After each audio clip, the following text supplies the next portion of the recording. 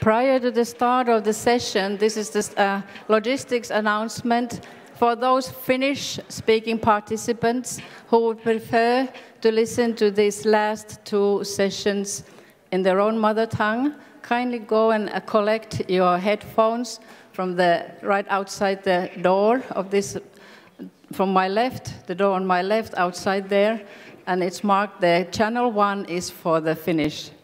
So for this session, and then the one that follows immediately after the final panel, there will be interpretation from English into Finnish. Thank you.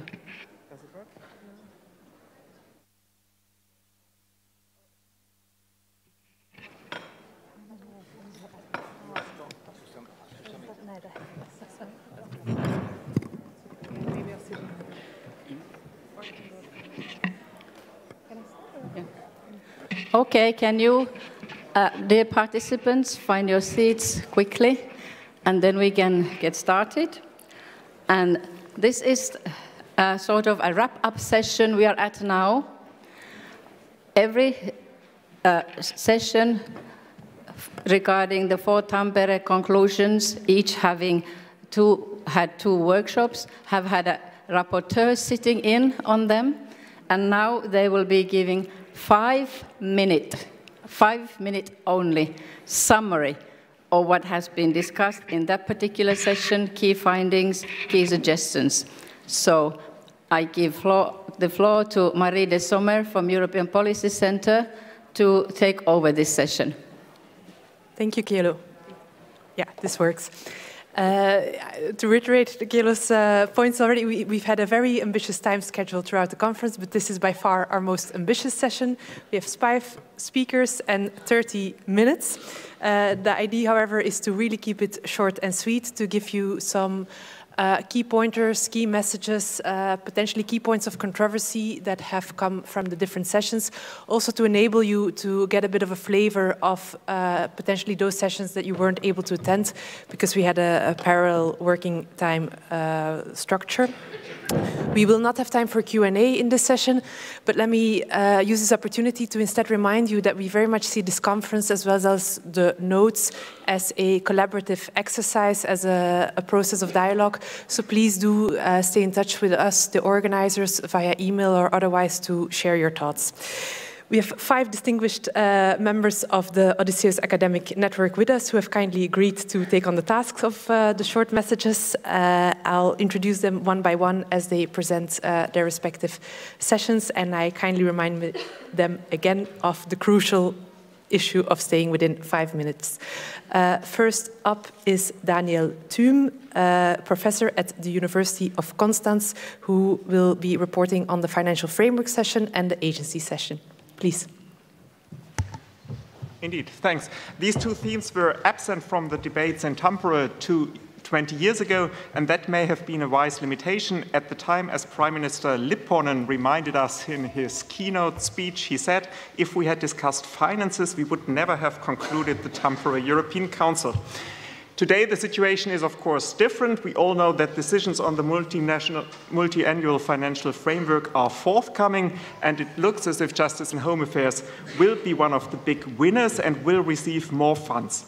At the same time, the panel reminded us that we should remain realistic. The overall amount of the EU budget will remain at a bit more than 1% of GDP. Thus, the Justice and Home Affairs slice will necessarily also remain limited, and this entails that the member states will retain the brunt of the responsibility to finance migration policies. EU money can support the member states, but it cannot undo their residual responsibility.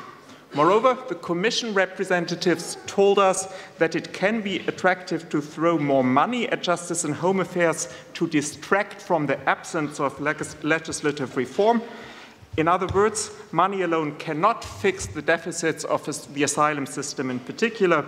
We also need legislative reform.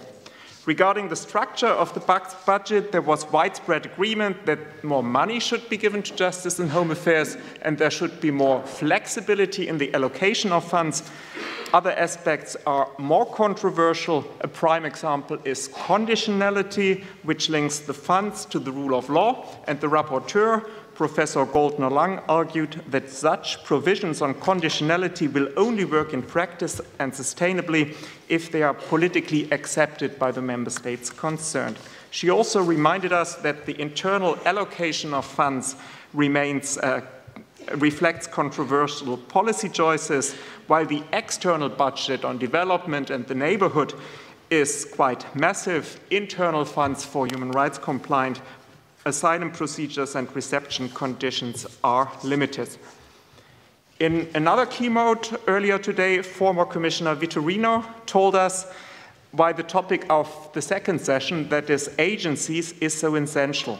He said one of the lessons learned since Tampere is that legislation alone is not enough. It has to be implemented on the ground. And this brings us to the agencies, which are the best instrument we have to close the implementation gap through European action.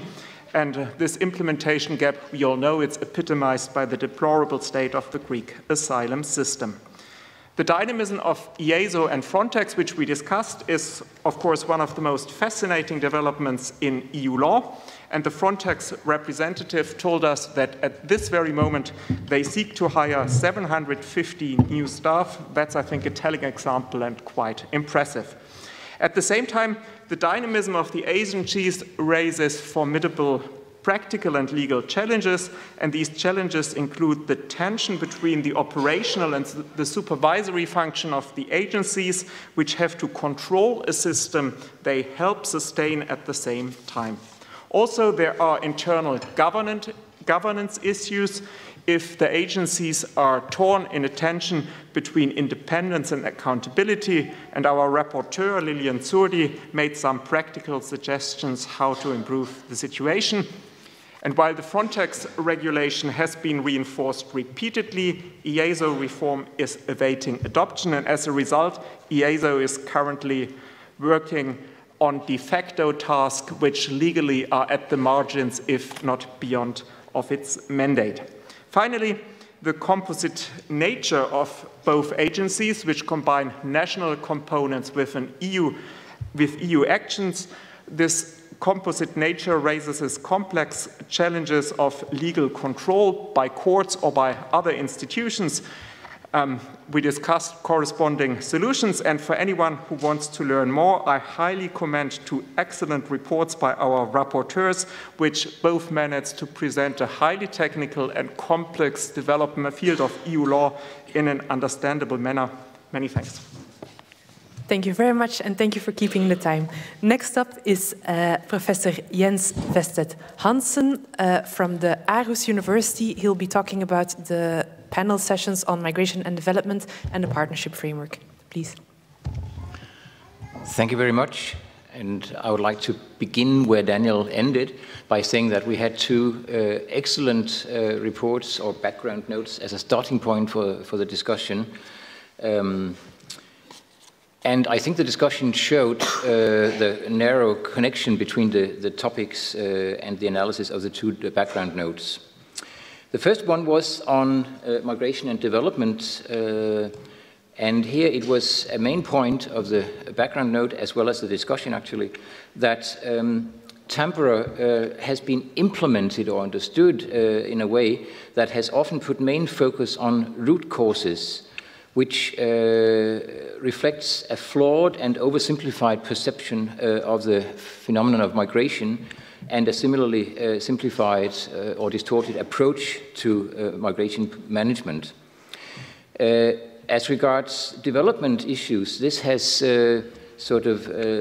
resulted in defining an aim that is preventing migration, and the means have often been to set up conditionalities of development aid, which, as the background note points out, often results in diverting development assistance from non-sending states, among which many are among the poorest.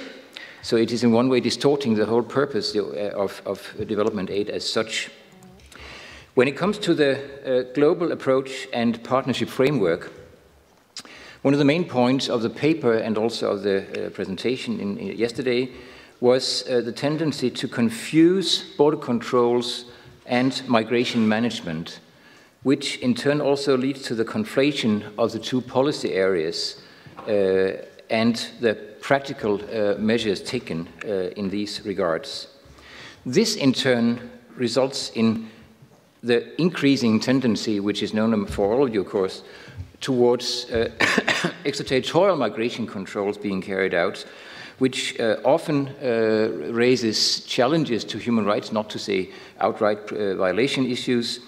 And also, according to thorough statistical analysis of the background note, actually could seem to be out of proportion to the true nature of the problem of irregular migration.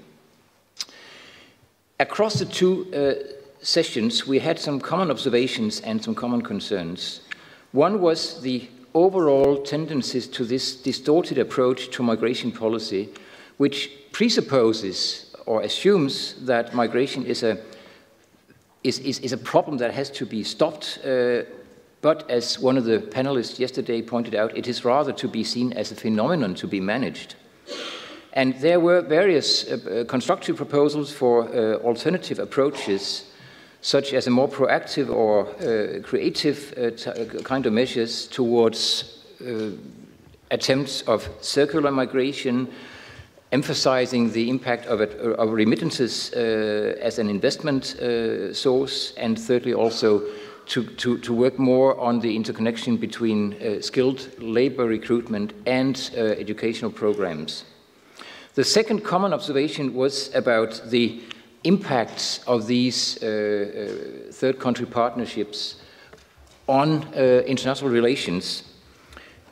The very idea of setting up conditionalities in the context of international development assistance can be seen as irreconcilable with the idea of partnerships in the true meaning of the term.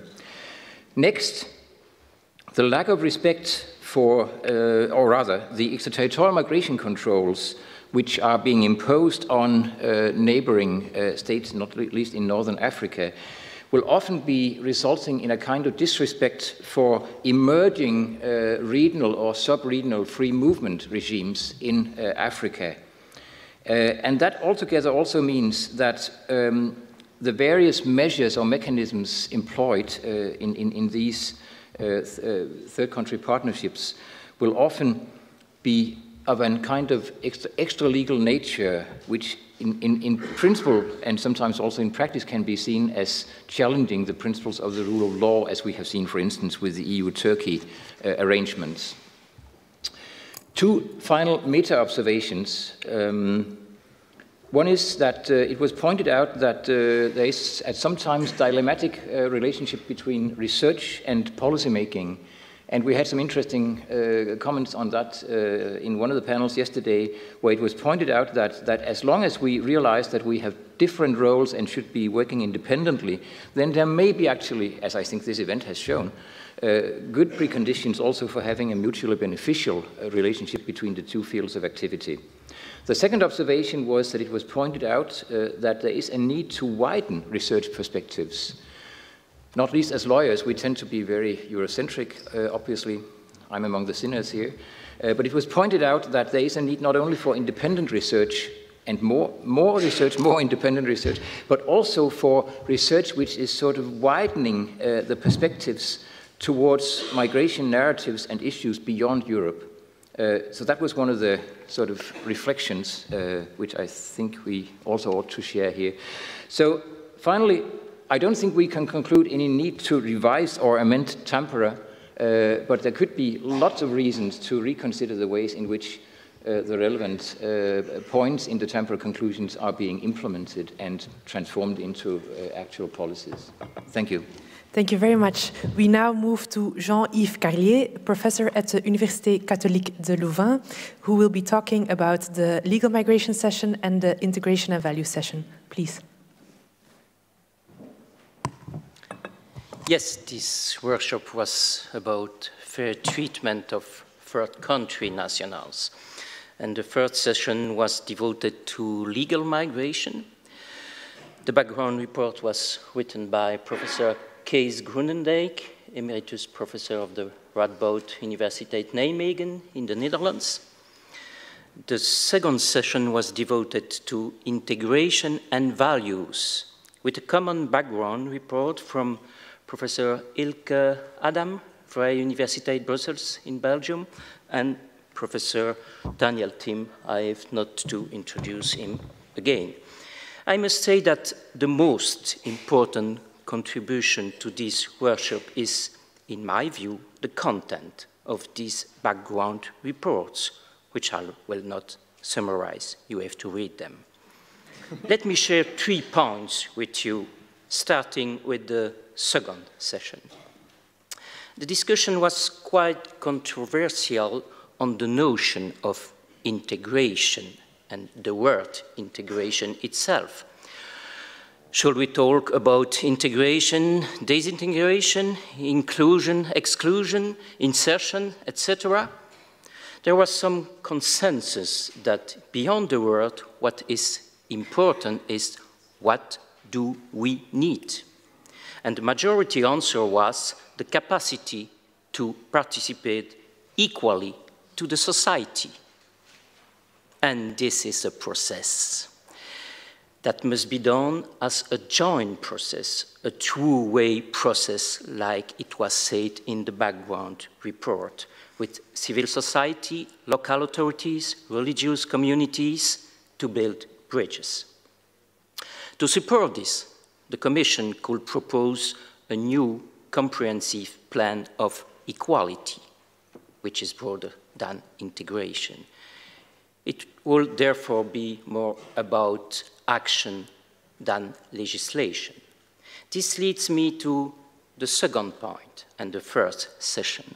The most important discussion on legal migration was probably this question: do we need new legislation? Do we need recast secondary law? Some consider that the situation is no longer the same than 20 years ago. Others, such as the author of the background report, consider that we could focus on better application of existing law. I share this view. But as a way of action, it was also said that the Commission could develop pilot projects with serious evaluation and assessment, for instance, for self-employed migrants, and here maybe with legal sources or for routes of legal migration. And my third point is a personal remark. Several participants mentioned the importance of keeping the spirit of Tampere, even if Tampere was 20 years ago. They are right. And this spirit should bring us back to the first workshop and the need of a global approach and the question of the role of EU and that EU could play in the evolution of the global compact, which was not mentioned at all in the discussion of our workshop. Why this issue of legal migration and integration are on the agenda of the global compact for safe, orderly, and regular migration. In the same spirit, more than 65 years ago, in 1952, one of the founder fathers of Europe, namely Jean Monnet, in one of his speeches in Washington, said, and I quote, "6 European countries have not committed themselves to the great undertaking of breaking down the barriers that divide them, to raise higher barriers between them and the outside world." I leave you with this. Thank you very much. We move over. We'll have a chance to thank all of our excellent rapporteurs at the end. We move to Professor Rebecca Stern, who is joining us from the University of Uppsala, and she'll be speaking about the SEA sessions and the Dublin and Solidarity sessions. Please. Thank you. This is sort of a challenge since the second session ended about, an hour ago, and I was working through the coffee break with this, so it might not be as structured as the previous presentations. But I wanted to share with you some of what I found was some of the key messages in these two extremely rich sessions with two extremely rich papers that I encourage you to read if you have not done so already. I will treat the sessions together since they very much talked about the same things, but from perhaps different aspects. From different perspectives. I'd say that the first of the key messages I would like to share with you is the emphasis that was put on the value of fundamental values and principles, including the rule of law. That we need to identify which are the fundamental values on which the system is based and should be based. And it was pointed out in the first session that the lack of compliance with fundamental values is a main reason to why the system is in a gridlock. We need to go back to basics in a way. Solidarity is, of course, a key concept, or perhaps the key concept. You could perhaps even summarize the discussion in the two sessions with one word, and it would be solidarity. However, what solidarity means can be discussed, and this was also one of the main themes throughout these two sessions. Is it symbolic? Is it substantive? With what and with whom should one show solidarity? And we are not in agreement, I think, on this point. Allocation of responsibility was also a key theme which ties in with solidarity. It was pointed out, in particular in the second session on the Dublin system, that allocation of responsibility does not only has to mean a sharing of people, which we all agree upon is difficult. It can also be other things, such as, for example, financial sharing of responsibilities. The second key message I would like to share with you is that implementation in practice of existing law is a key issue. Differences in interpretation of key concepts must be harmonized, protection gaps must be addressed and closed. And mere changes of legislative documents won't lead us anywhere. A bad reform, it was stated, is worse than no reform. I certainly agree with that point. And this was true both in relation to the common European asylum system and to the Dublin system in particular. So just making something new might not lead us to somewhere good.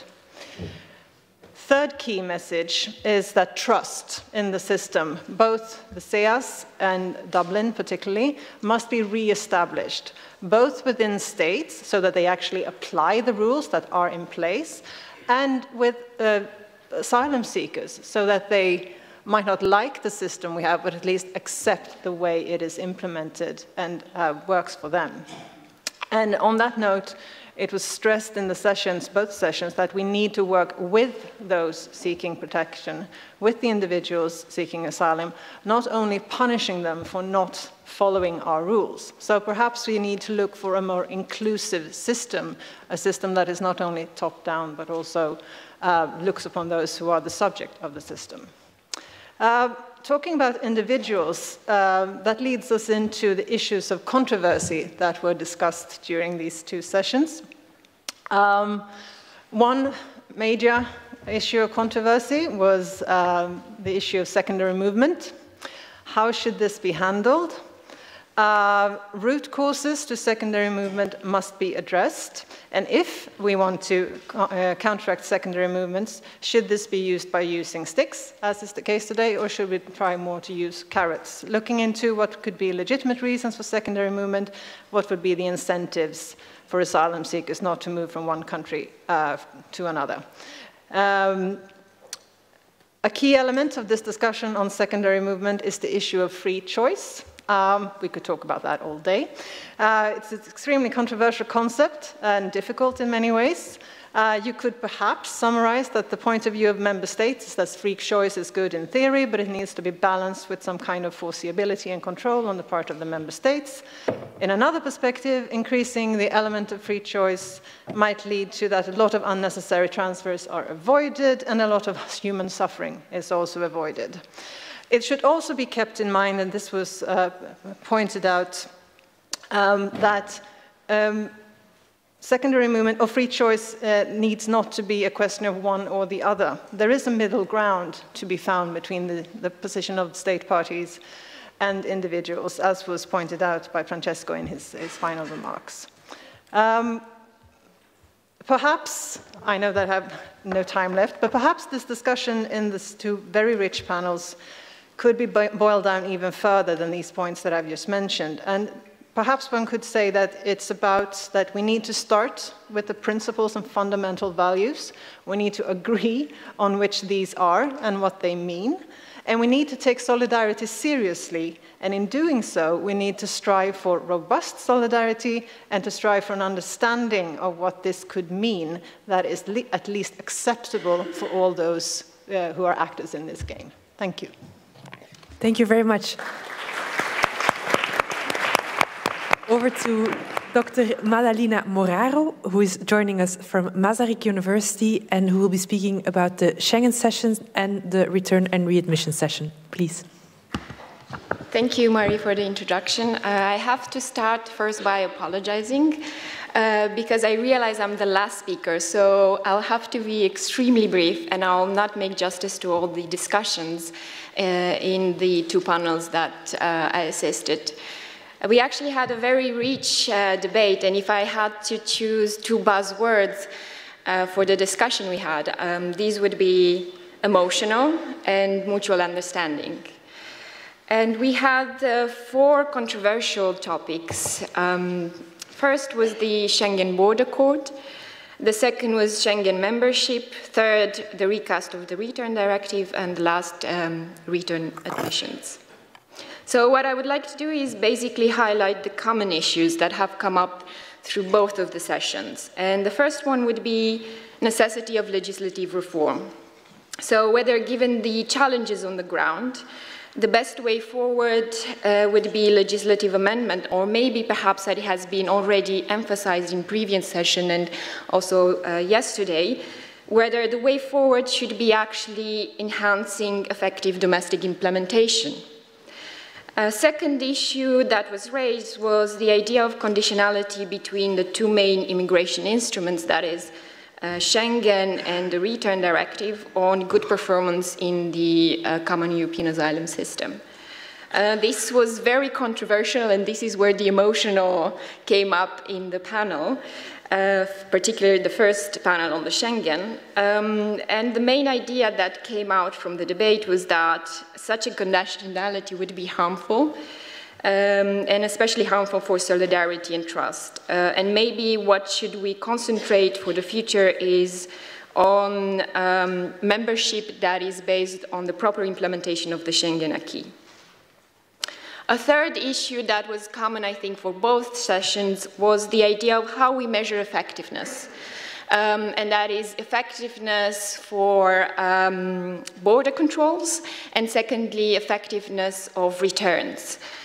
The idea was put forward that actually in terms of returns, effectiveness should not concentrate only on the number of returns, but that we should look forward also for sustainability and also for human dignity, which are key and important aspects to have in mind. And also in terms of effectiveness for Schengen, it was a main idea, and I think there was a common agreement that we lack data and that there should be more research invested on actually measuring effectiveness on border controls. And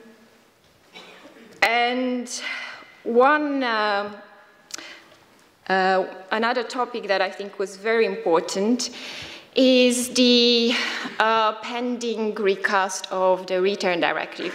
I have to apologize because probably I will concentrate and I speak more on the return, because this has been the bread and butter for my research for the last 5 years. And I had the privilege of actually being involved in a European project that has looked and compared the judicial implementation of the Return Directive in all 28 member states. So I can actually feed a bit more into the debate that was carried out in the panel on the return. And one idea was how do we actually look at the return directive and how do we deal with legislative reform in this field. And the key word and the key idea to take home is that perhaps we should also go back in time and think at the moment of the adoption of the return directive. Initially, when it was adopted, it was called the Shameful Directive, as we all know. But with the help of courts, it has actually proved to be a normative example also for the Council of Europe and other states. So this actually leads me to the last point that I want to make with the importance and the vital role of courts in upholding constitutional values, but also important principles in return and readmission, and that is voluntarism, proportionality, and most importantly, the respect of the rule of law. So with this, I would like to end my summary, and again, apologize if I didn't make justice to all the insightful comments and presentation, but I would encourage you to actually have a look at the background notes. One of them was written by Marie de Sommer and the other by Thomas Molnar. They're wonderful papers that should be disseminated as much as possible. Thank you. Please, no need to,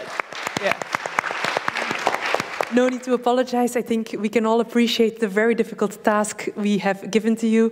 Thank you to all 5 of you for having managed to give such rich contributions in the very limited amount of time. I think we've all benefited. And with that, please thank our kind rapporteurs one more time, and I hand over to my colleagues.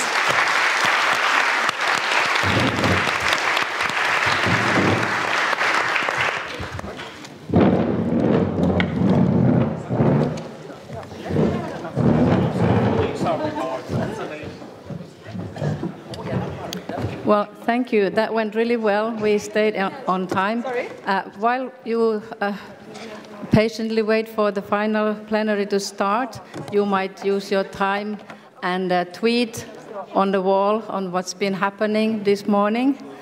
I'm sure it'll be much appreciated by those who are not here personally. And we greet all of you who are watching this on live stream also. Hope you have enjoyed the morning's wrap-up session. And we are not timing now the change of the cones, but let's hope that they get here fairly soon.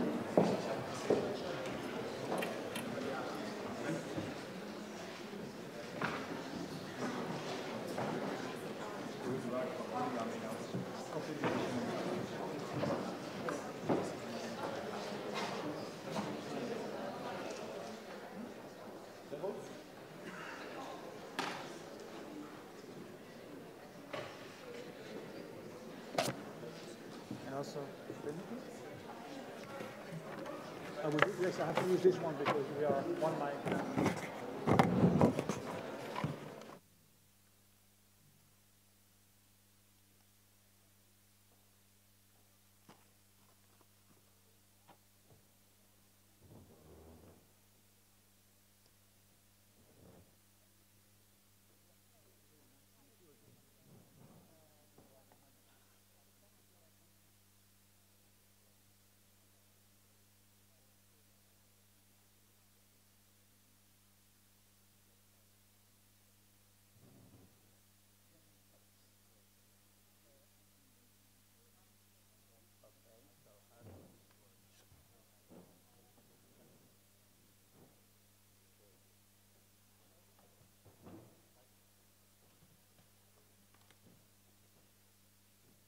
Thank you very much. I don't think that took more than 5 minutes either.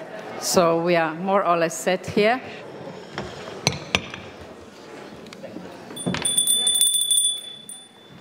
Okay.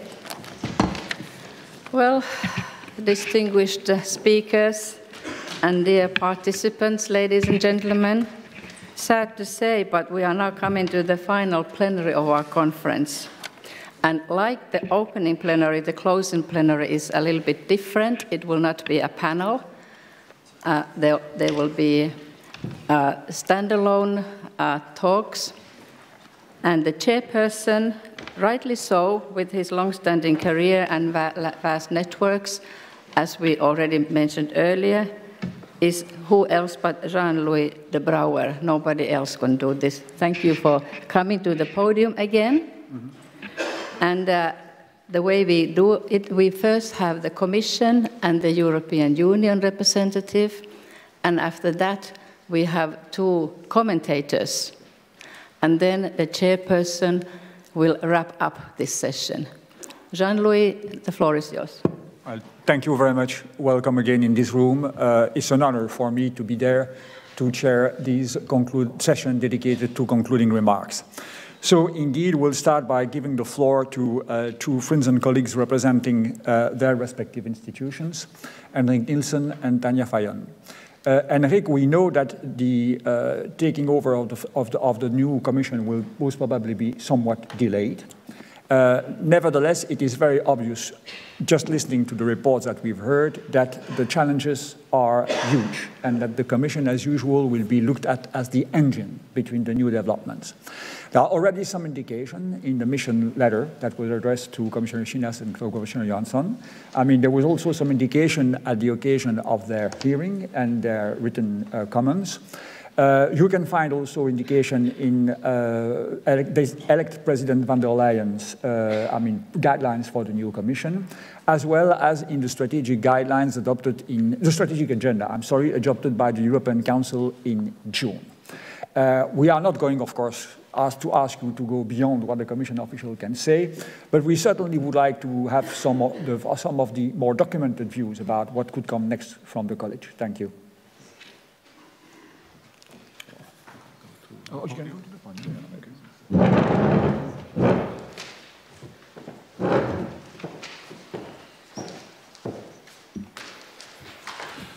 Yeah, thank you very much, Jean-Louis. Ladies and gentlemen, dear colleagues and friends, it's certainly a pleasure and an honor for me to be here to speak on behalf of the Commission, on behalf of my Director General. I think the time has also come when it's necessary to give a warm thanks to the organizers of this very impressive event.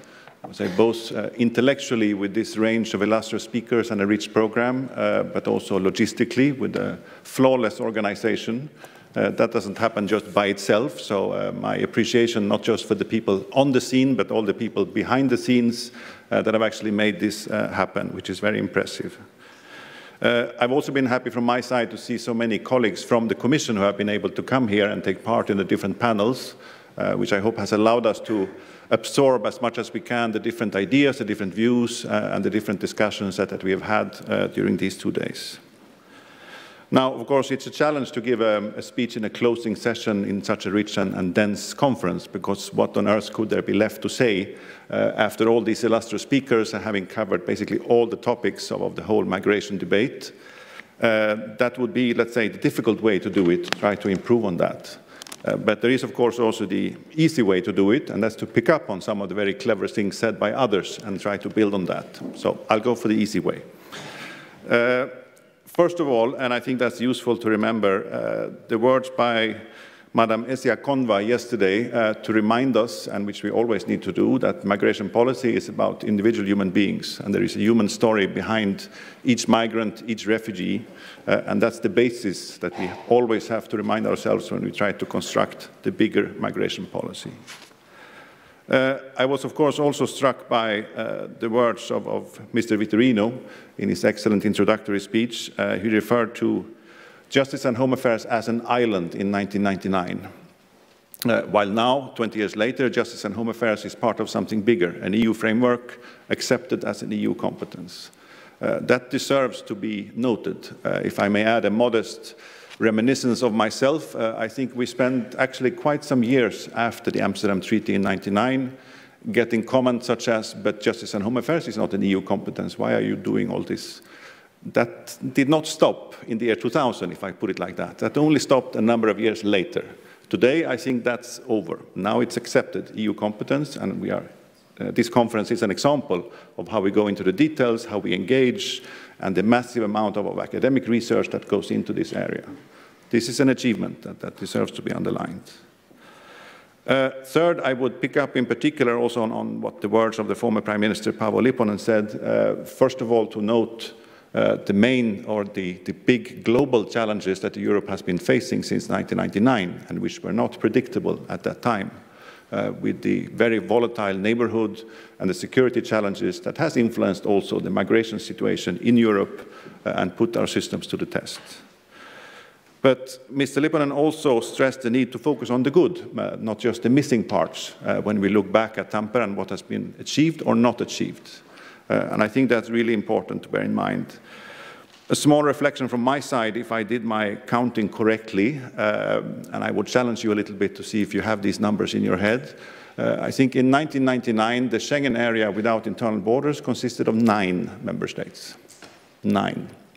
Even the illustrious member state of Finland was not a part of that area in 1999. Today we are at 26 states part of the Schengen area without internal borders. I think that's quite a remarkable achievement in only 20 years to have enlarged this new project, this new experience, and made use of EU competence in such a rapid way.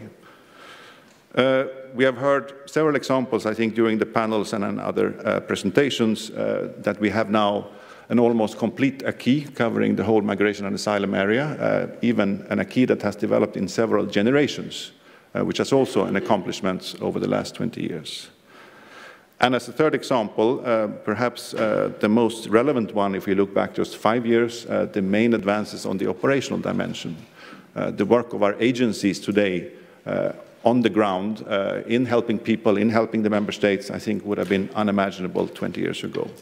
The same goes for the levels of funding that we have at the disposal of this still new policy area, as well as the IT systems that I think Jean-Yves flagged also in the beginning, where there is more in the pipeline already agreed and about to be implemented. So the operational dimension, also a key example, I think, of main progress. Now, we tend, of course, when looking back, to focus on 2015 as the dividing year. I would, and you might perhaps call me a somewhat naive optimist, nevertheless insist on that you can also put that in a positive sense. So this newly established, newly enlarged Schengen area and this newly developed common policy survived 2015, a challenge which was not foreseen in 1999 and which I think nobody was prepared for. But it's still there. It has its strengths and weaknesses, and there's still a need for a lot of work, but we survived that crisis. So there was a resilience in the system. I think also we drew a number of important lessons from 2015, which of course I will not go so much into detail now, but I think once again we saw, and that's the most important lesson of them all, for this kind of crisis, the only way to deal with it is to do it together at EU level. Any member state trying to act alone and trying to deal with a crisis of that magnitude will not manage. It is always better to do it together, and 2015 reaffirmed that once again. It reaffirmed the importance of partnerships with third countries, where getting out of the crisis, the EU-Turkey statement was an instrumental part. And equally, it demonstrated, perhaps only as a first step, but nevertheless, that there is solidarity in the Union and relocation can work. Something which we are still demonstrating also this year, that it's something that can work in practice and be made to happen on the ground. Now, looking a little bit more forward, here also I would refer to, I would say, the excellent presentation by Minister Ohisalo yesterday on describing the comprehensive approach to migration and asylum, which I think will also be and remain a guiding point also for the future. That we need to have irregular migration under control, we need to ensure protection for those in need, live up to our values as they are stated in the Charter, but also ensure the return of those who do not have the right to stay and ensure that we have strict control of our external borders. We also need to further develop the legal pathways, legal migration, resettlement, and equally important, continue to work on the external dimension, building the partnerships with third countries, addressing the root causes, and fighting against the smuggling and the trafficking that brings irregular migration to Europe. I think the key element perhaps to remember in the comprehensive approach is that all the parts are linked. They are all interlinked. And it will not be possible to separate or to pick out one, let's say, favorite part of this and try to focus only on that one. Because that will fail not only in practice, because the implementation of all these parts are linked in terms of how they are actually implemented, but also politically, how we develop these policies will need to go together and we need to address all of these parts. Now, looking forward again, as Jean-Louis said, you are aware that President-elect has announced her intention for the new Commission to present a new pact on migration and asylum. It is her firm intention also to relaunch the debate on the Dublin reform. We do need a fresh start, a new impetus in how we take that reform forward. We need to continue to look for common ground, and we need to base ourselves as much as we can on the unity among the member states, among the institutions, among the stakeholders, both to keep the European project going in that sense, in that spirit of consensus, but also with the view to the future implementation. Solutions based on unity are better implemented than those that are, let's say, forced through with majority voting. This is a fact that we know from experience. The first step, and that has also been a strong commitment of our new Commissioner-designate Johansson, will be to engage in a thorough dialogue and discussion and consultations with member states, with members of parliament, the political groups, but also all other stakeholders. And that will be a very important first step for her to listen to all views and see how can we construct a new policy framework that includes all elements of this comprehensive approach in the right mix, and also identify exactly which legislative proposals from the Commission are needed, be it as new proposals, be it as relaunched proposals, or which proposals would stay on the table as already presented in the last mandate. So in that light, I think this conference has been an excellent and very timely contribution. Really, we take a lot of interesting things with us, and I hope that you will continue to engage with us in this consultation and dialogue to continue to feed your ideas as we continue our reflections on how we preserve what we have built up, the Schengen area, the common policies, and we continue to develop it to fill in the missing pieces and deal with the unfinished business of the last 5 years. Thank you very much.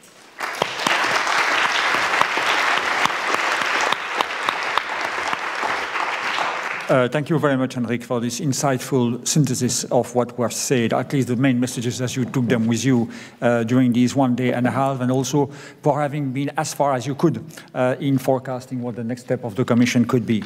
It's now my honor and my pleasure to give the floor to Tanja Fajon. When referring to the European Parliament, common sense now is to say, okay, the European elections have had an impact, not as dramatic as we thought, but there is a changing landscape within the European Parliament. Clearly, the institution is determined to show its muscles. You shut down 3 designated commissioners, which is, I think, is a record. But on the other hand, we all have in mind the splitted vote that took place 2 days ago on the draft resolution on disembarkation and interception at seas. The question is, of course, how much is this shaping the future agenda of the European Parliament? I mean, can you tell us more about how you see the institution moving on this area, which is so emotional, as it was said, and on which you are certainly going to come back again, again, and again, and again?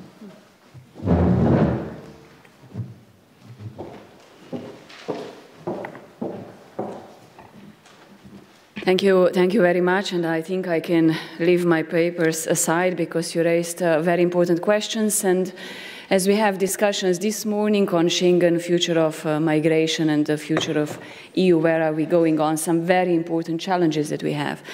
But you started saying that the European Parliament is showing its muscles, that we managed to shut down the 3 commissioner designates.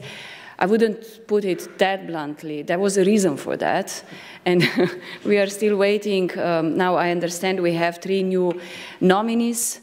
There is another challenge that we don't have a gender balance anymore, but let's see how the new president of the Commission will tackle the issue. And there are still some difficulties. We have to have the hearings, and we did all our hearings, I would say, at least for my political group, Socialists and Democrats, in a very proper way. And we also demand still some changes in the portfolio and also with the titles that it comes. And as we are discussing migration, security, and future of Schengen, I would like to point out that the title about European values, I find very controversial.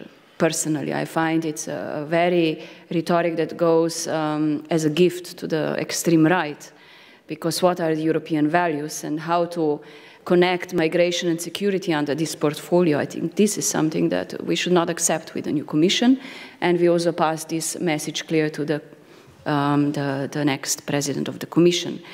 So this is one thing. Another is I am now third time back in the European Parliament, and in the last mandate I was in charge for the Schengen reform, for a migration and asylum package, especially on criteria for the status, refugee status or subsidiary protection.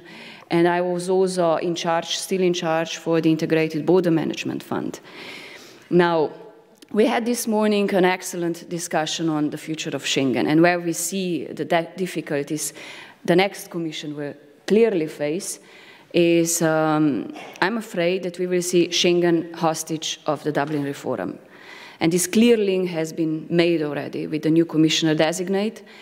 And clearly during the hearings and also in her written answers, we've seen that as long as we don't have safe external borders, we cannot drop the interior border controls.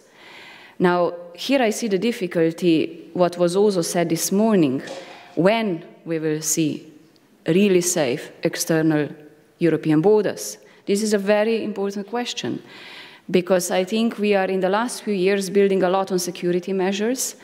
We are strengthening our external borders with technology. We are investing a lot. We did systematic border check controls that are, in fact, on the ground, not really functioning the way we wanted to see. We are in this situation having 6 Schengen member states that are now prolonging interior border controls. I just give you an example, as I'm coming from Slovenia. Last year, Austria returned 39 people to Slovenia. So where is the argumentation for having for 4 years interior border controls? So we have Schengen at risk. It's clearly not functioning. This week, something else also happened.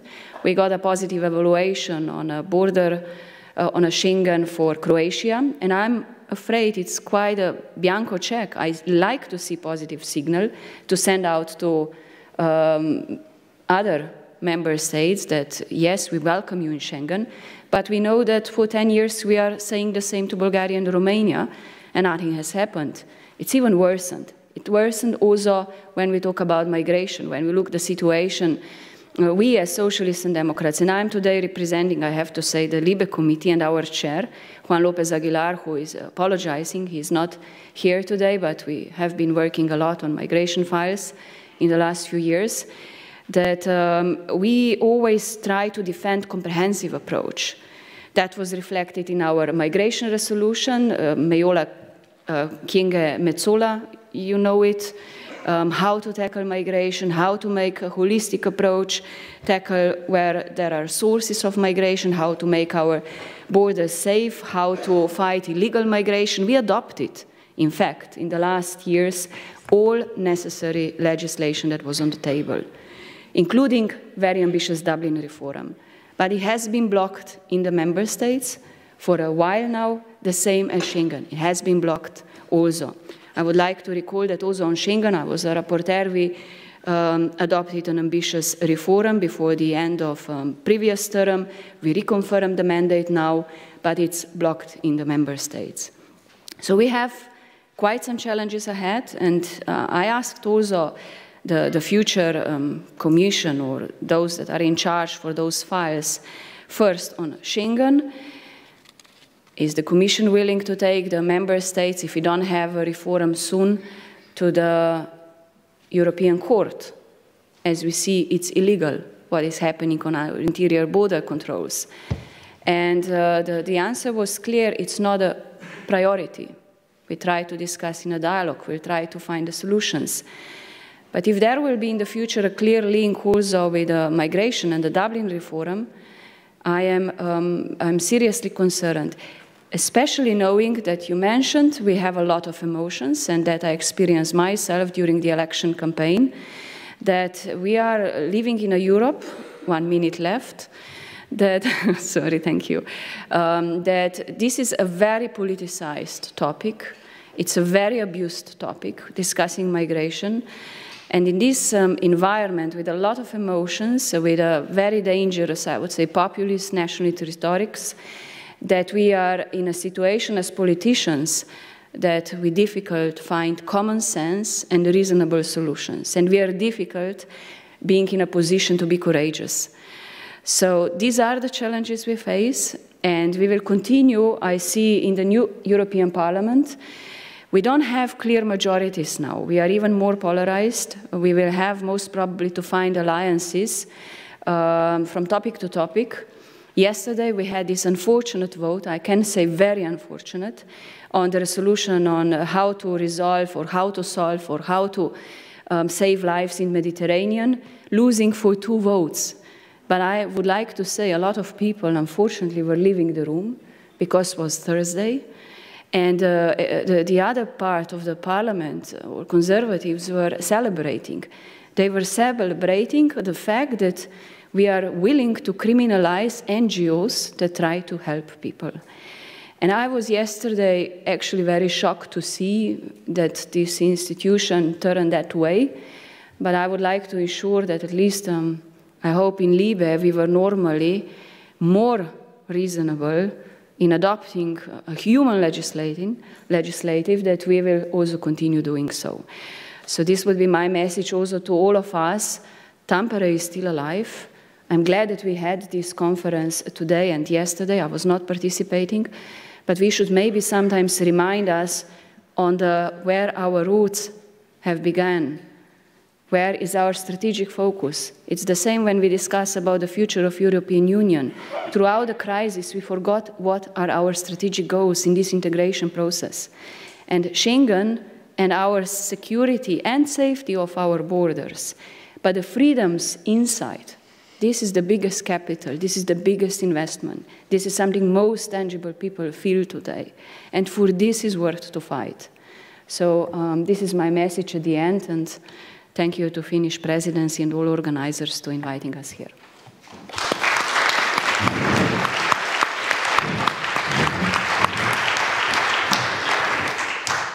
Thank you. The time has now come to benefit from the comments of 2 observers.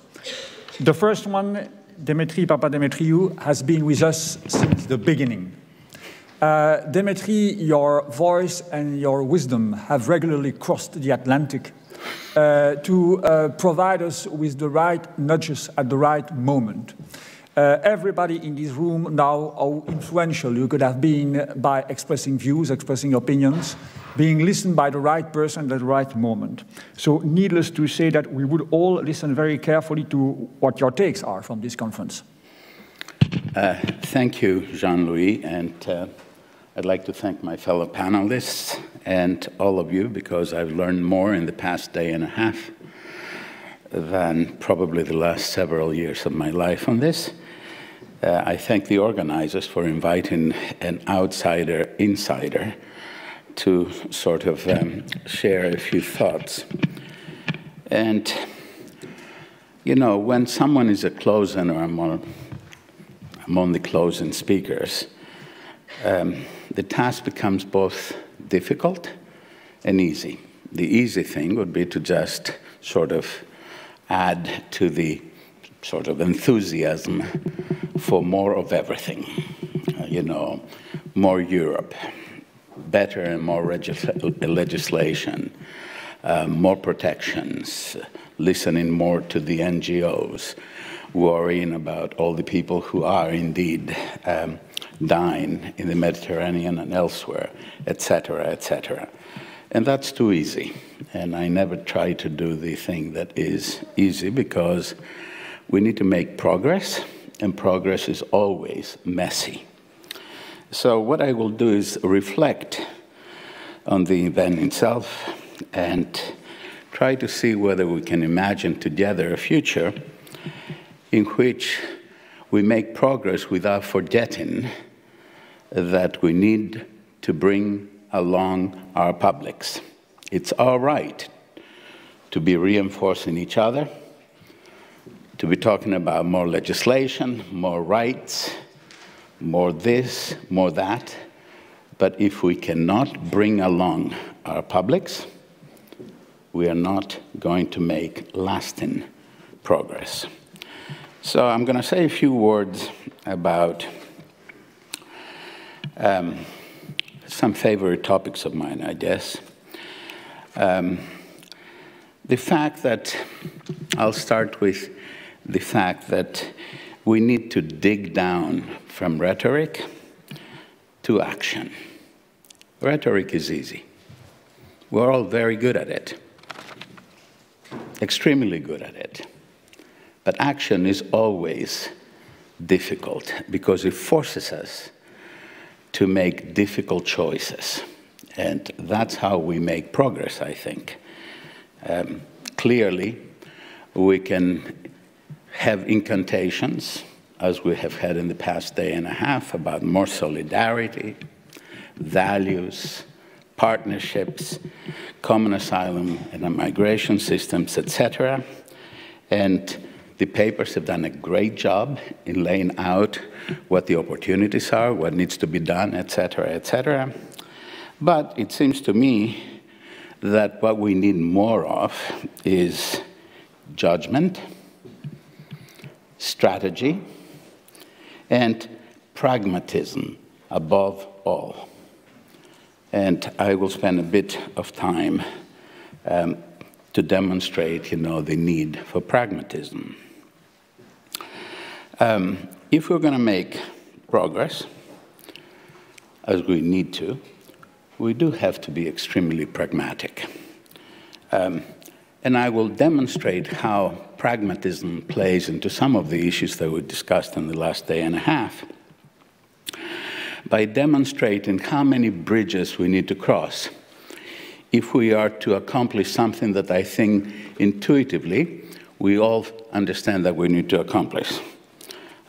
Namely, to make EASO into an organization that can make decisions that we can all respect and implement. Well, this is a maddeningly complex task because it requires and it demonstrates how interconnected all of these institutions and their decisions are. And I think we must be realistic about the difficulty of all this interconnectedness. EASO will have to be staffed up to an enormous degree in order to do some of the things that we think that they should be doing.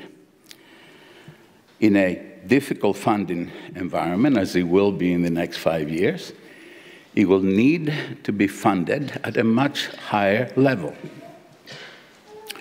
Member states will need to actually adjust their regulations, legislation, or whatever in order to be able to take advantage of this enhanced, more powerful, more independent, more thoughtful EASO.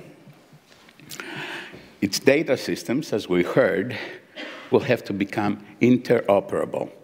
I don't know how well known or understood that term of interoperability is. In the United States, where we have a single government and have been in this business for a few hundred years, it has taken us about 15 years to actually make our data systems interoperable. We started in 2001. Now, most people will say we have a fairly interoperable data system. And also, in addition to that, have the people who make adjudication decisions what they need to do in order to make these decisions, which is all the information that's necessary about an individual, a set of circumstances back home, etc., etc. This is, in other words, data and information in real time. And we can just meet for Tampere 3.0 20 years from now, and we'll say, okay, if we've really done extremely well, we have an essentially interoperable data system. And of course, whether EASO can succeed or not will depend very much on whether other institutions within the Commission, within the Union, are also doing their job, and they are doing their job in a very synchronous way. For instance, EASO can make a decision about somebody who should receive asylum, but relocating those asylum seekers will require the cooperation of an awful lot of other organizations, institutions, and of course of member states. And furthermore, if EASO is to make decisions of that nature, who is going to implement the returns that are necessary in order for you, for the EU, for any country, the United States, any country, to actually have a functioning immigration system? Because that's what we're talking about, systems and immigration systems in particular. So we must, it seems to me, allow ourselves, force ourselves to temper our ambition with patience and pragmatism. And these are the kinds of things that I think all of us ought to be thinking about.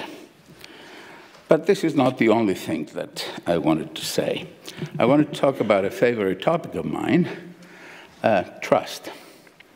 We have heard here the word trust a number of times, but typically in a narrow way, a trust between an asylum seeker and the government, or an institutional kind of arrangement. But trust is a much, much bigger concept than that. The biggest casualty of the last 5 years everywhere, not just here in Europe, is the loss of trust. Trust among European institutions, trust among member states, trust between some member states and European institutions, between publics, the electors, and elected officials, across ministries and DGs, something that Jean-Louis and I and a number of other people have been trying to work very hard on for 20 years now, between publics and European institutions, between the EU and most or several member states and their partners. The use of language is extremely important. Do we really believe that we know what a partnership means? How do you have partnerships with sending of transit countries, under the conditions that we expect them to abide by and us to benefit from? So every time that, we think that somehow we have turned time is up, you're killing me. So let me say a couple more words, if I might, about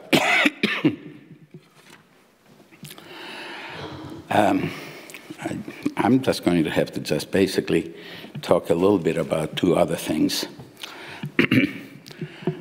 Before 5 or 7 years ago, we had people who didn't agree with us. They were slowly organizing themselves, but we didn't have something that we have had in the past 5 or 6 years.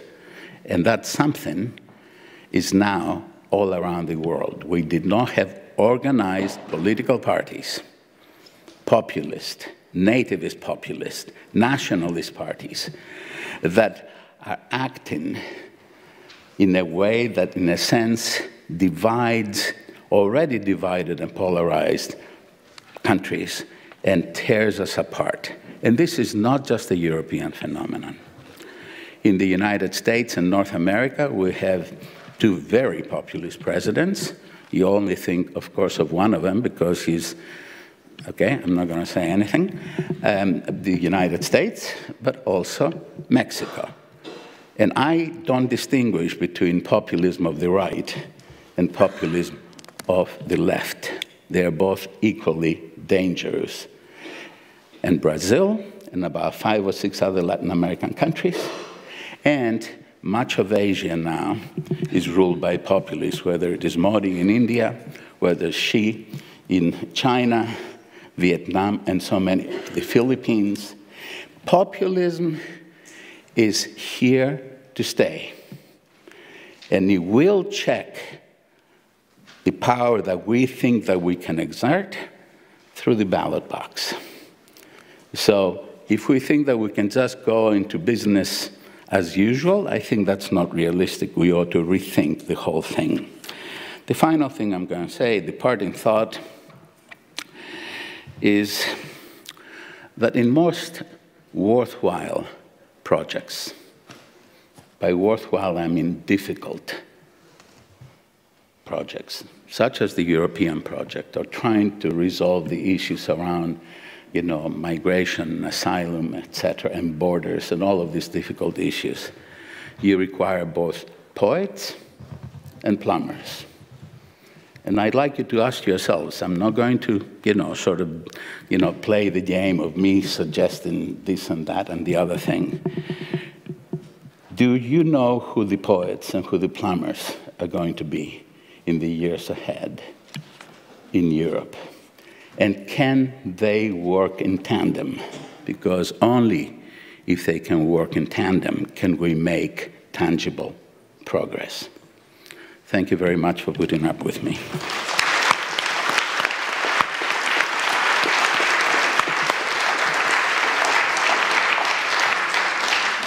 Thank you very much. We have also with us as our fourth panelist, Madame Kiviniemi. I just want to stress how much the presence of Madame Kiviniemi, as well as of Prime Minister Lipponen yesterday morning, embodies the support that the Finnish presidency and Finland more in general have been given since the beginning to this endeavor, and the importance that Finland as a member state and as a member state holding the presidency is attaching to events like this one. We thank you very much for your presence, and we're going to listen very carefully to your assessment of what has been done during these 36 hours. Okay, thank you very much for this opportunity, and thank you for the invitation. Happy to be here today, and it's a bit difficult to be the last speaker in the final session. I don't think that there is not something which haven't been said during these 2 days, but in any case I want to deliver my remarks. I worked with these migration issues during my years at the OECD, as I think almost everyone did, because those were the very hectic years when the refugee flows arrived in Europe, and we, of course, from the OECD side in those days tried to also provide our support to the EU and member countries in order to handle with the issue and improve the system. But this seminar really is needed in order to discuss and analyze the challenges which the common European asylum system faces. And I think that many of you have already stated and said here that more needs to be done to make the CEAS more efficient, harmonized and stable. And it really has been a difficult journey. Public opinion surveys still find that the public, including migrants themselves, do not have full confidence in governments and EU's capacity to manage migration and ensure successful integration.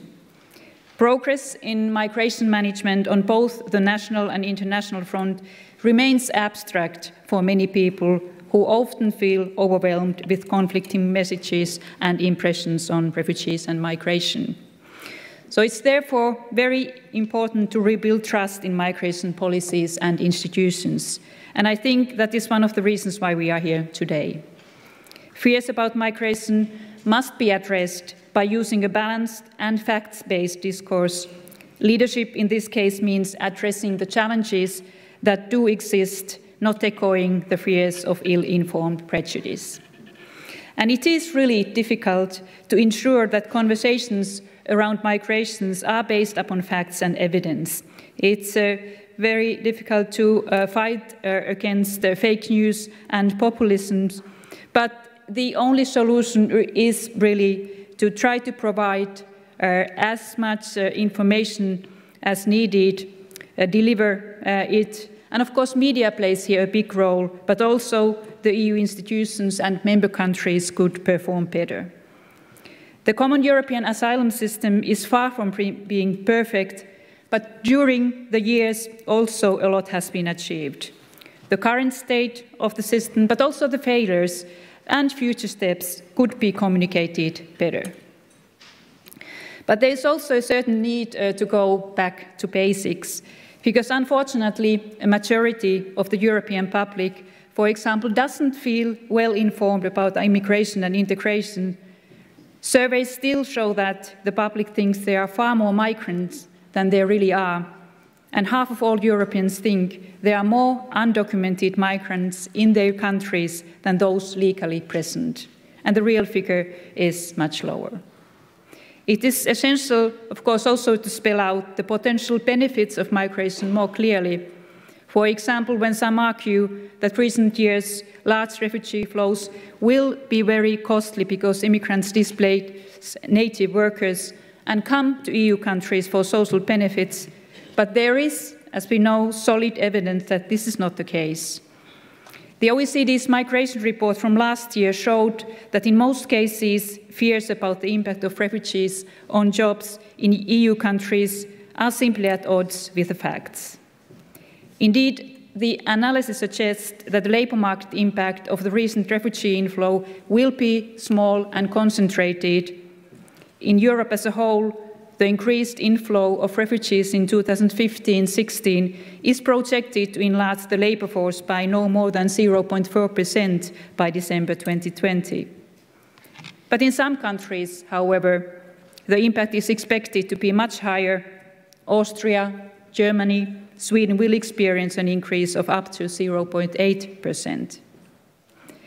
Since finding a job takes time, the impact on the host country labour force will initially materialize more in an increase in unemployment than in employment.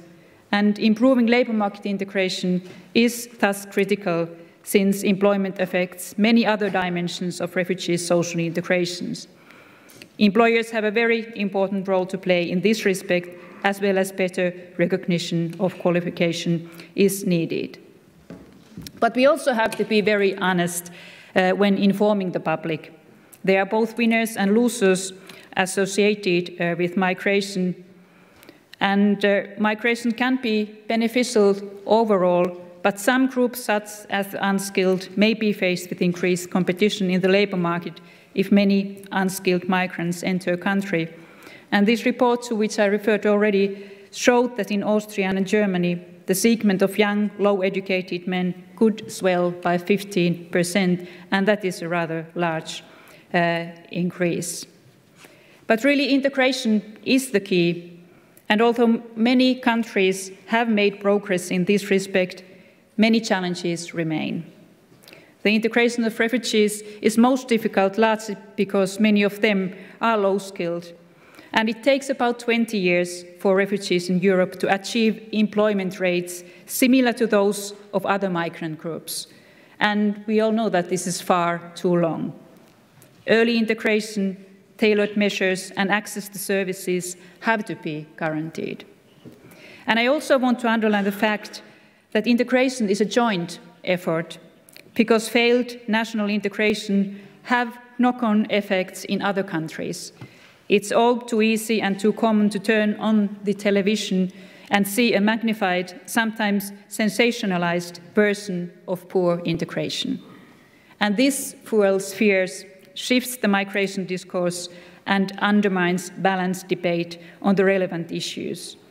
And EU support joint action with member countries as well as global cooperation is needed when it comes to integration. Ladies and gentlemen, reliable, fact-based information on many aspects of migration, refugees, or integration is not only needed to counter fake news and make public understand better that the outcomes of the refugee flows and migration in general, but to help us all understand how to perform better. Knowing how many, who, where from, and where is obviously not sufficient to make migration a powerful engine of our economies and a positive element of our societies. And we need to know more about the what and the how.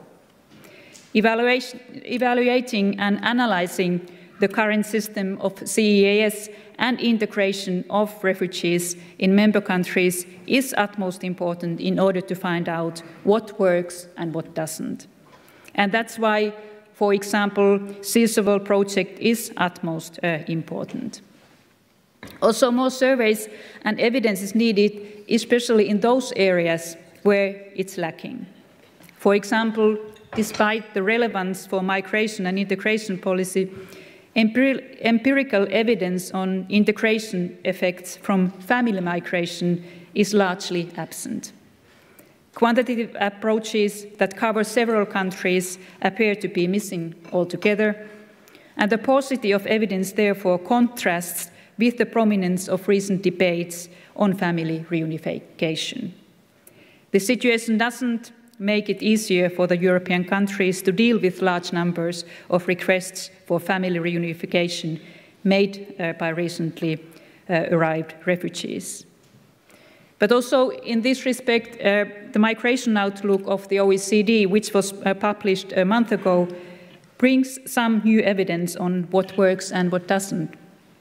The survey showed that delays in family reunification may actually have adverse consequences for migrant integration in the long term. And for example, spouses whose arrival is delayed have lower language skills than those who were able to reunify quickly. And delay is also associated with a lower employment probability, and there are also negative effects on children. Children who arrive later are less likely to finish the tertiary education. So the survey also finds a positive effect on migrants' parental employment when their parents, that is, the grandparents' generation, are in-house. So these findings are, as well as other studies, should be looked at very thoroughly by the EU policymakers as well as member states. It's important to base the decisions on facts and best practices, also in those cases where evidence very clearly shows that policies should be heavily reformed in a way which does, at least in the short run, face a lot of resistance from the public. So, ladies and gentlemen, I really hope that the new Commission and European leaders will take bold decisions to make the common European asylum system more efficient, harmonized and stable, so that Europe as a whole emerges stronger economically, socially and politically. Thank you.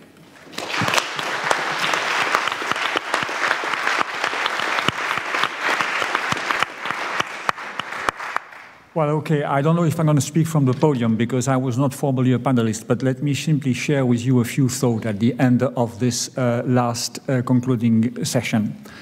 When we were preparing this conference, together with the organizers, we had a fear, and that is to say that the debate would be completely hijacked by what has happened since 2015-2016.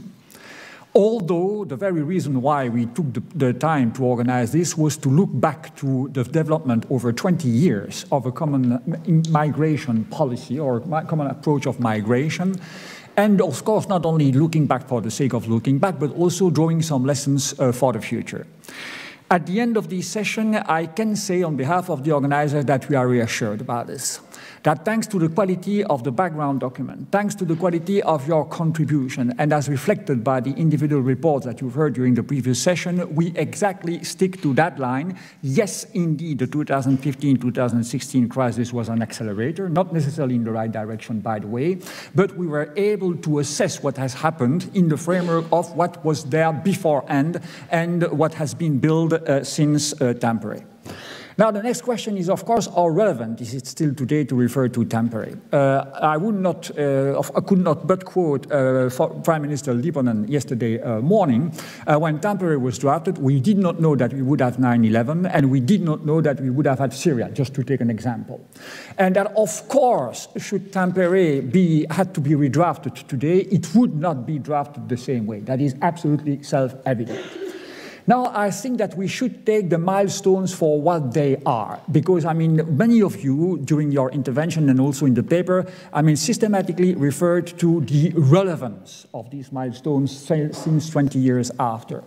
Here, I could not refrain to quote, you know that I've been involved in humanitarian aid for the last 6 years of my career in the Commission, a very prominent person in the area of humanitarian aid, i.e. Peter Brouwer, the president of the International Committee of the Red Cross.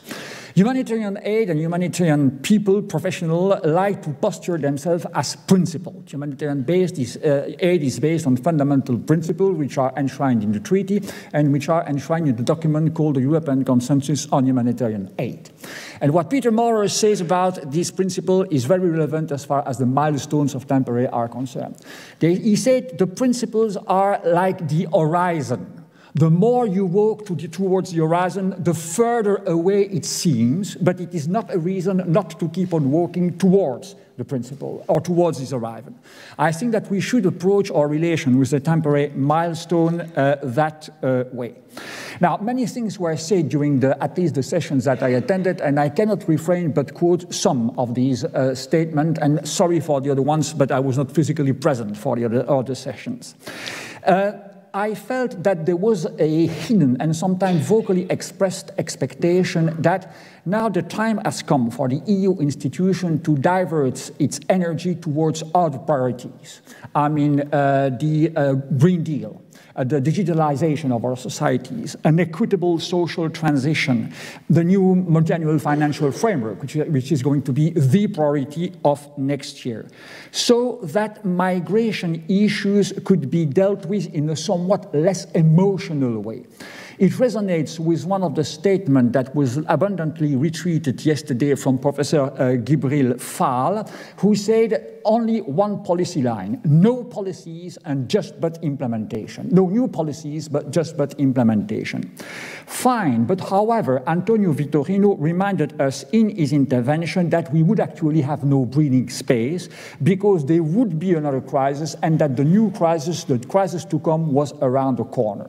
Many are also of the view that after all the ingredients of the 2015-2016 crisis are there, and that similarly to the situation within the Eurozone, because many parallelisms could be drawn between the migration crisis and the Eurozone crisis, we are still in a very weak position, and that the situation is, between inverted commas, definitely not under control. Moreover, as amply demonstrated by the debate about Schengen that you referred to, Madame Fayon, this morning, I was quite impressed by this session. Emotion has served as a breeding ground, and I will quote Hugo Brady, for anger. And that the position within the Council and between the more member states are more entrenched than ever for the time being. But one thing is for sure, and I would join Dimitri in what he said, is that public opinions will not forgive any failure to provide an appropriate answer to migration question, whatever it takes. Appropriate does not mean abiding to populist discourse and analysis. It means also going to the people with a new narrative, going to the people with facts and not figure and not perceptions. And I know that it was said by Giulio Di Berzio yesterday afternoon, migration handling is more about perception than figure, but that we have some time to bring the people back to figures, and that's also the responsibility of the political leader, and that's what political leadership means. I mean, bringing people perception closer to the reality. On the top of that, we should by no means underestimate the totally perverse consequences of what is happening inside the EU today to our relation with our so-called partners. Dimitri will know what I'm referring to. I will quote someone attending the transatlantic dialogue on migration that he chaired and he convened 2 weeks ago. I have sometimes the feeling that our partnership with third countries is more about managing mistrust. And the best way to manage mistrust for us would be to get our house in order and to behave. I would then quote Ima Vasquez in her intervention yesterday concerning the relation with third countries. The level of violence against migrants has reached, is peaking everywhere. And it's absolutely intolerable, and it was again reflected by the presentation of UNDP yesterday. limiting the violence the migrants are victim of does not mean changing policies. I mean, a sovereign state can say to anybody, any third country nationals, I'm sorry, dear sir, dear madam, I don't want you to stay 1 minute more on my territory because you are not allowed to stay on my territory. But you can say that and possibly implement that without depriving that person of food, without putting his children in a detention center, or his or her children, I'm sorry, or without depriving him or her of basic health care. It's about, I mean, behaving and by doing so, showing by example and rebuilding trust with our partners, which will be willing to actually engage with us. Now, okay, where does that lead us to? I must say, I had a dream. And I will build that on this famous migration pact, which I mean raises many questions. And I will also build on what you said, Hugo, this morning about the way the European Council is functioning. And you said very rightly, I mean, we have now a new generation of leaders. I mean, they don't know each other and they don't know his issue. Now, having had the privilege, I mean, its age, of being physically present 20 years ago in Tampere, what was for me one of the hidden lessons of Tampere? There were relatively little controversy about the text of the milestones themselves. I remember that we did not manage to convince President Chirac that we should keep the single European asylum system reference. It moved to common European asylum system, so be it. But for the rest, they were not heated discussion. But what matters is that these big guys spent 1 day and a half in a remote but nice Finnish city that some of you will visit this afternoon, discussing just but justice and home affairs, things that have been for them until now completely alien. So should not we think about something of that kind? You know, Blair tried also in its day having this Ditchley Park meeting, where during next year's, and after all, there is a succession of presidency next year, Croatia and Germany, which is a good one to achieve that. I mean, we would try, or some people, together with the Commission, aiming having its new migration pact, of preparing this kind of deep dive, informal deep dive into, okay, what do we actually want to achieve with regard to migration?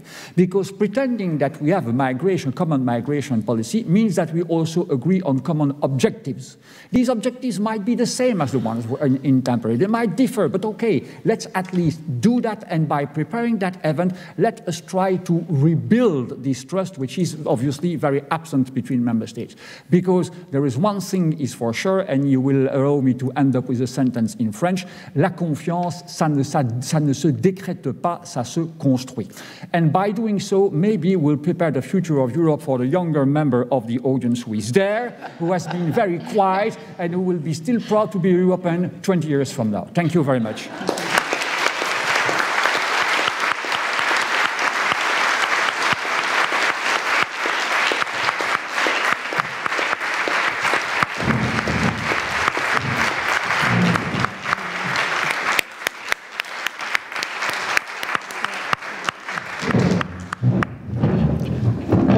What a closing panel. My husband has been teaching my children, now adults and now grandchildren, that you have to give credit when it's due. And so in Finnish, pardon me first, no oliko se hyvä? Ei ollut. Erittäin hyvä. Was it good? No, it wasn't good at all. It was excellent, exceptionally good. And this is what I felt. Thank you for all of our panelists and Jean-Louis for your excellent final words. I think that sort of sums up what we have been doing here.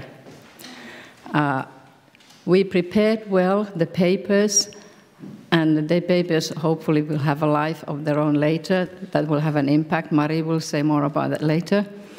But we had every session people, experts from various fields. And we not just had the commission, we had commission, and I'm really glad, as Henrik said, thank you for all the commission members for coming here, accepting our invitation, and having the commission view there.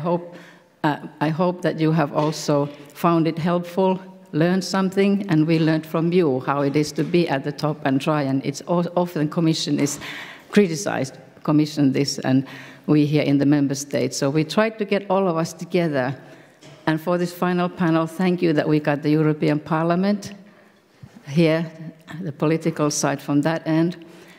EMN, who is the technical organizer here, we work through in this triangle, member states, Parliament, and Commission. And people say that's why it's so slow. But look at us, we're still here, and once you do something, it's gone through all the mill with all these three together, and when the compromise is there, then it comes to the implementing. We see that perhaps in the field of migration, the implementation is where it's still lacking, perhaps more than in some other areas. That's why a conference like this, and it is not just a conference that ends here and say, yes, it wasn't a good conference, it was exceptionally good. And I invite our two co-organizers, the Odysseus Network, Lilian and Marie, to come here together. I think we should stand here, the three of us together, to show that we are in this together.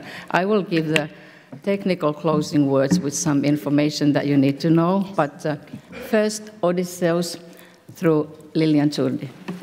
Yes, and I should stress that I'm standing in today for Professor Philippe de Bruycker, who is the founder and coordinator of the Odysseus Academic Network and who has worked tirelessly for an entire year for this conference, together with our partners, EMN and EPC. And a lot of what has come through has to do with his vision. So even if he could not be with us in the end through force majeure, I think that we should all consider his contribution into bringing this through. He is listening in.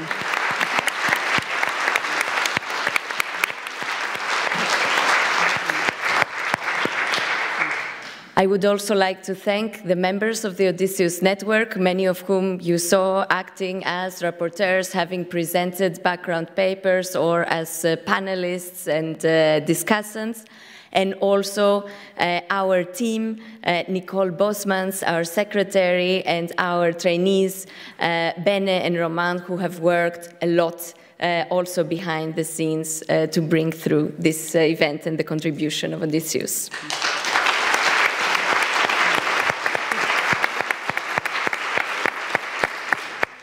So this conference is also one of the annual policy conferences of the Odysseus Academic Network, and we were thinking with Philippe that we were very happy to see again this mix of practitioners, policymakers, governments, academics, civil society coming together to debate on issues of asylum and migration.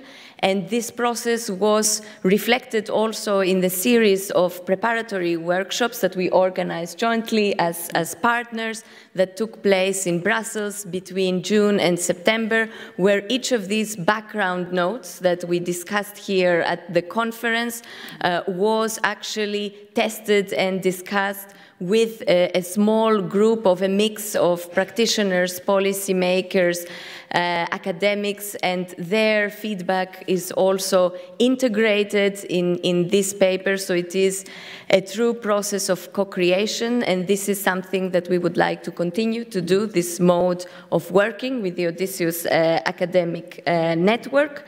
So next up, in terms of Odysseus events, will be our summer school, which will be a 20th anniversary of the summer school, combined also with the 20th anniversary of the existence of the Odysseus Network. So we coexist with the policies, if you will, since we're also celebrating Tampere here. So this will be in the beginning of July, and we will be debating with our members later today at 2 in Veranda 1 for all of you that need to be there, how exactly to organize this event, but this will be the next event from our side. Thank you.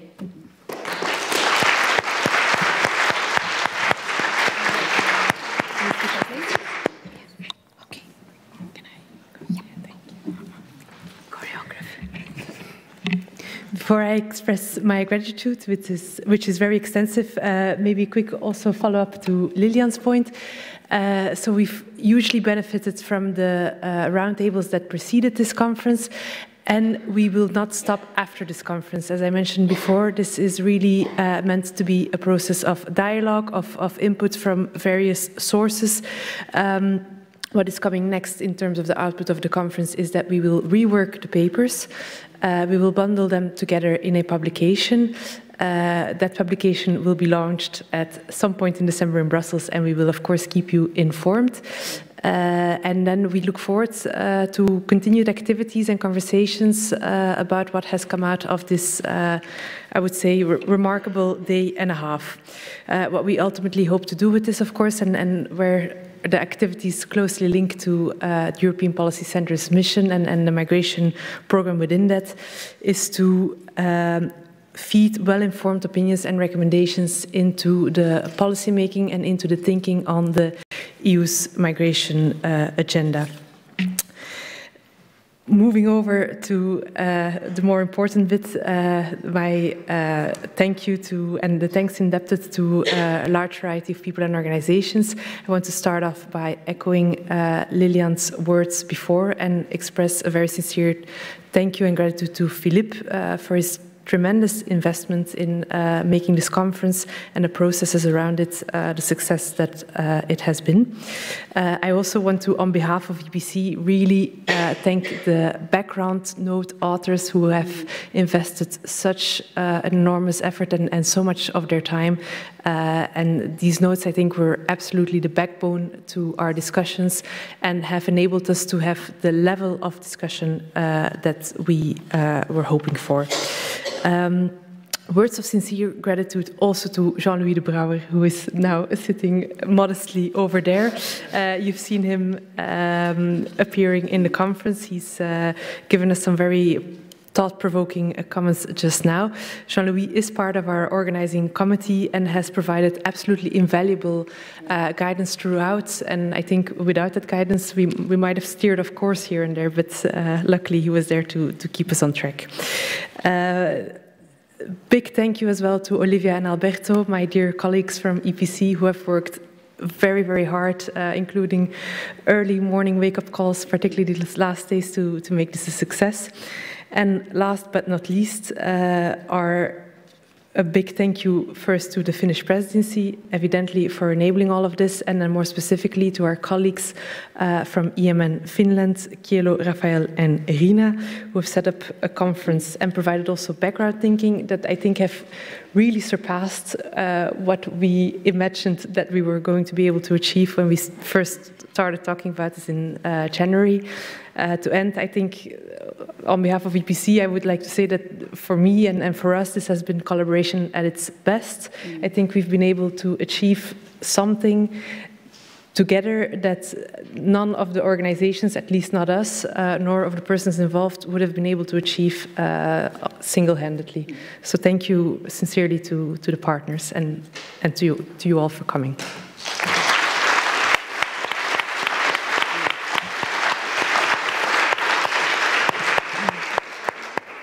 At the beginning, we were even told, who cares about Tampere?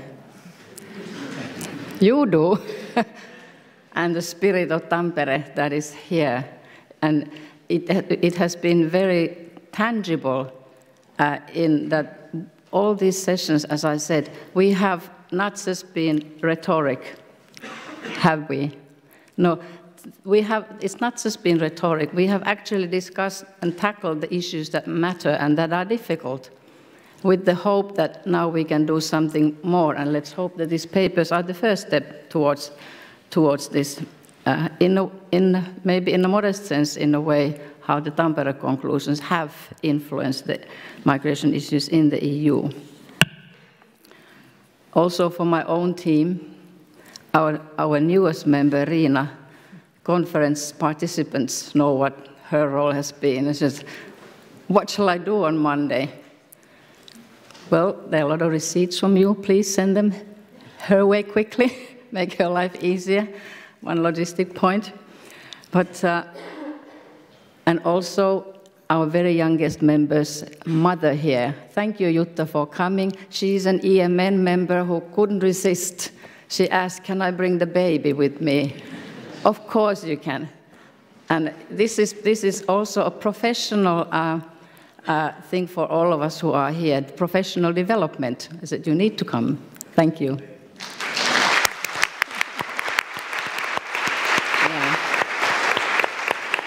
Croatian presidency was already mentioned, and I have been asked to send a little invitation. Dear all, please let me use this opportunity to announce the EMN conference during the Croatian presidency on the Council of the European Union. The Croatian EMN presidency conference will be held on the 12th and the 13th of May 2020 in Zagreb, focusing on the East Mediterranean route. The conference will try to give a general insight into the East Mediterranean route and irregular migration, with the focus on migrant smuggling and the aspect of human rights. We use this opportunity to invite you all to participate in the conference. Do not hesitate to contact me, Ivana Perlic-Glamonchak. But you will find this information on the EMN EU-level website if you want to. Now, some of you might go to Croatia, but others who are present here will soon be going to Tampere. So, practical information to those who are going to the Tampere side event. The bus leaves at 14:15 from the K3 exit, which is not on the Mannerheim Street side that you came in, but from the back side of the building. And those of you who have luggage with you, beware, there's a flight of steps you have to take down. But 14:15 on the Töölönlahti side. So enjoy your time in Tampere and enjoy your lunch. Once again, a big applause for all of you here.